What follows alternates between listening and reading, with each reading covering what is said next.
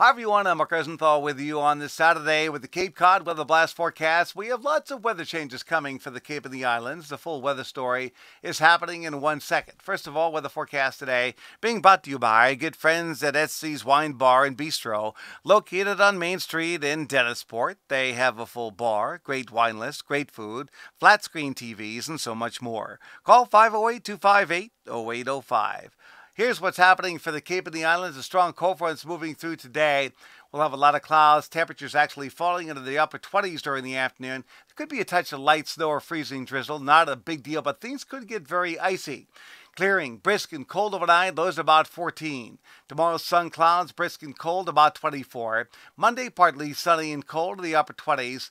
Tuesday, cloudy, cold, maybe a touch of light snow. It'll be in the upper 20s. There might be a more important storm here Wednesday and Thursday. The jury is still out on that. Of course, we'll be around. We'll keep you posted.